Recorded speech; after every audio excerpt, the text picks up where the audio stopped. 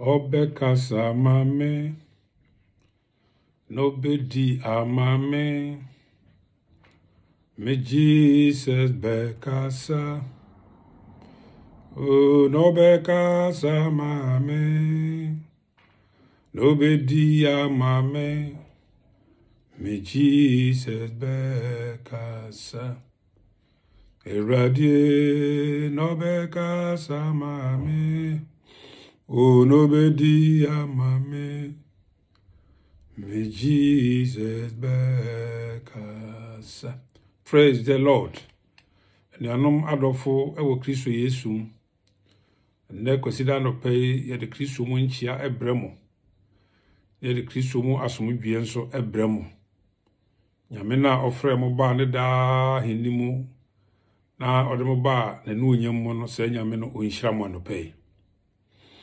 Nano pay ye to nsa aframo ye wura efie biara mu de nyame asem ebramo asem a ode bo wiase asem a ode ma nkwa asem a ode ye bibia anope eno na ye de bramo wo mo afiefium na mo no mo busua atena se na afi mo atie na mo ahye nyame anu nyam abone mpai aka kire se ewurade se ne awodoye no yenso ye do na wona odi kan doye na oye ne pa bibiri ade maaye enti anopai wudi ene no nyam enka anopai ye kenkan yasem kakra ewo Numbers 11:23 Numbers 11 verse 23 na Ewurade ka kire Moses se wotwa Ewurade nsa so afi ubehunu se masem bebemu amawo anase ememu eno na brofokasa nso kanu se Then the Lord said to Moses, has my arm lost its power? Oh, has my arm lost its power? Now you will see whether or not my word comes true. Has my arm lost its power? So mensano wetwaso. So mensano tumino ini hobio. Na mema wohu. Se mensemo amaka ato ho no. Ebebem ana emmem. Adofonum nyame ka na sema oye. Se nyame ka so beye bibia oye. Sentire se ne basa ekure tumi. Was has my arm lost its power? Debi. Nyamensa ontwaso. Nyamensa enyitia. Tidi nyame pese oye bia. Adofo otumi ye. Bere mu ye bra. Nyame nkrofo ebre. Bere mu ye bra aman panimfo ebre. Senti se aman panimfo ede niema egu akwam. Se de be ye obebbo wo manfo ho ban ma yar bonia abe wiase a aka nipa nyina egu adamui sa yare enko ne manfo sara nso ene nyame nkoa asofo ekutu dwanim da ne da ede nyame ma wode wa hye yensa eko nyame anim se Ewurade nia esi wo wiase yi wo mafrim oye bi pay ano wo ye bi o Misrem ni siye nyina no wi nkrofo efimu na enenso bio ye bo mpaye se san be ye bi maye na nia esi ma won nkrofo ho nka ma obi nkofa yarebo ni yibi na Ewurade onam so nhwere ne nkwa enyankopon ye jiwudi preko na ye nim se obetumi aye anopai nsem ya ye kinkan eye Moses a onyame ede ne ma agya no na oni wonnam na wotu kwan akọ bosha asase ne so nyame eye won ho nsankire ni bebre duru ba bi ne nsukom de won ba bi a ensuo nie nyame bam ma Ewurade epai obotem emansuo bai eduru ba bi na onye aduane ni nyame emama na etobai eduru ba bi na atamfo abehia won epe won tokwa nyami ekoma won eduru baabi nyame de mmoa ya yefra wo mmobro ebekoma wo eduru baabi nyame de abo ekoma wo esɛe atamfo nyame ni won nante nyame ebo wo ho bai nyame ehwe wo senti se na wakasa ode won beko na se wakasa ode won beko nti nyame ede won koe enne o ka kire Moses se so me basa wo twaso ngrofu yi ehunu we nyina mu no na eduru baabi a enipa atete eduru baabi a na enipa gidie eso ahwan nti ontumi nkai de nyame ayama no no mfa no ho ntoso na nka wo hwe nipa ya brabo paa de a na nka sese wo ye nipa ne wo hunu nti okomo se nchen boko no ka kyense yewura yewe namache kinyanam kakra nka yebewe nti kobo ye nyankopon na one nam na mane se yenyanam a yebewe na nka nyame de bema won dodo kebe ye nyame fedodo se nko foi enya ne mugidie ede wo ho ato no so na waba ne nchen se omre wonam wa anyesa na mu wo se onwinwi na okasa kasai na wo ye niema emfra yetimizire manke awe nam yetimizire manke DJ ne yetimizire manke ayese katrama nso obika edu baabi ana katrama epebiribi adi na mu se balsa amoma ye ntwe mbase ne yehwe adwonyankopon na wahye ye mbɔ no na ye misa no na Mose te nsemu yi no okobo nyame amane si na onkrofo no ka na no na nyame kan se meye mede be ma ho na Mose hwe kom no se awurade nipa me no wonam yi there about 600,000 mpima hisia ne no wonam ebeye den eni nyenam amasan grofu nyina hwe ebeye den ele awurade se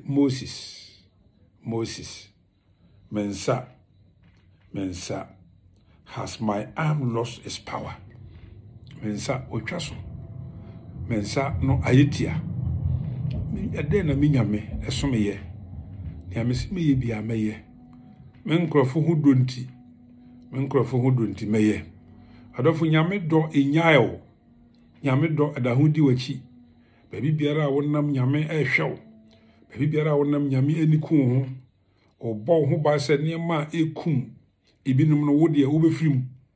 na wotumi ahye ne die na onyam enti awurade odo anopedi aka ne se wo behye ne onyam na do ho nyina atoro so na num na awurade aka se obeye nti oye oso omam from akase boy na epiano ma enoma wode nam ho a mframa pia wonto obehwe asase so no na waye noma waye mre waye mwa waye mre na ontumi ntu hallelujah fese de nyame ye na de enoma otu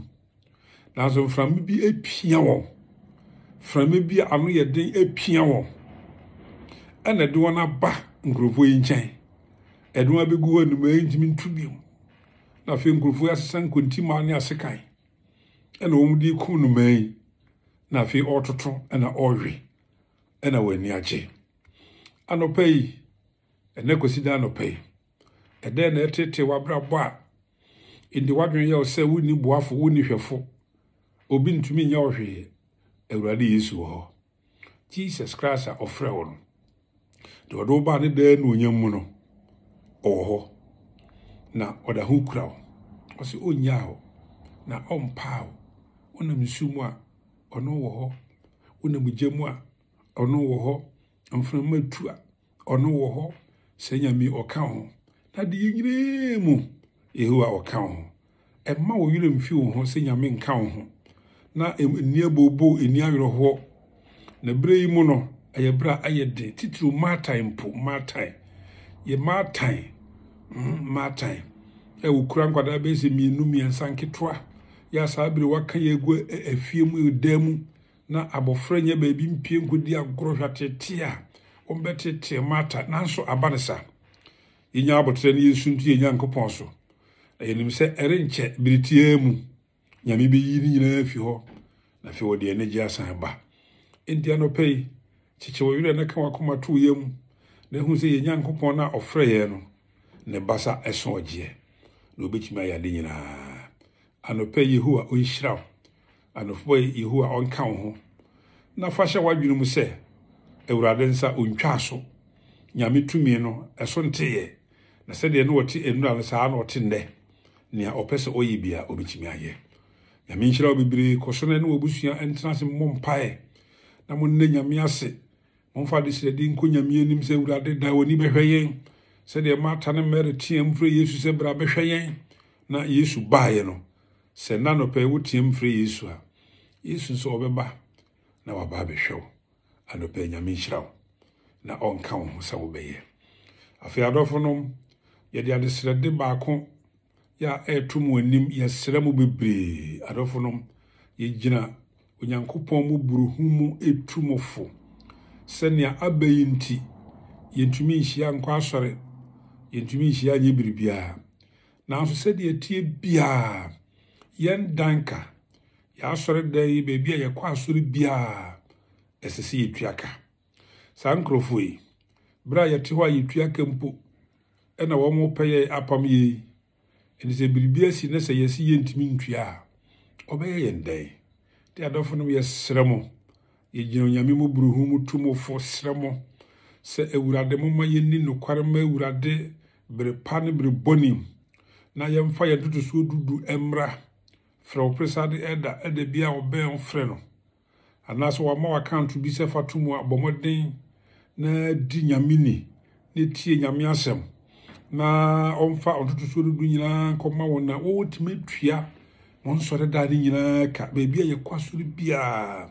yetimi etuaka ye sremo wo ya desrede kese ye de tumu anim wo ye hiasem kese ye de ba mo nchen sendi se mo anya ama ye ne a na nkrofu agi adan firi ensem a ehene ane ebe kwasore ndi ye sremo oma honkonkron ya oye mboafo no nkasa nkyeremo na oma mo awirishim se ade biara ye beye no saa ehon aketua ewo ho na nyame ebetua ye nso ka ne biripam no yebehu na ya hye nyame din no monyam anope nyame nhyira no obusua na onka mo ho ewo Yesu Kristo din mu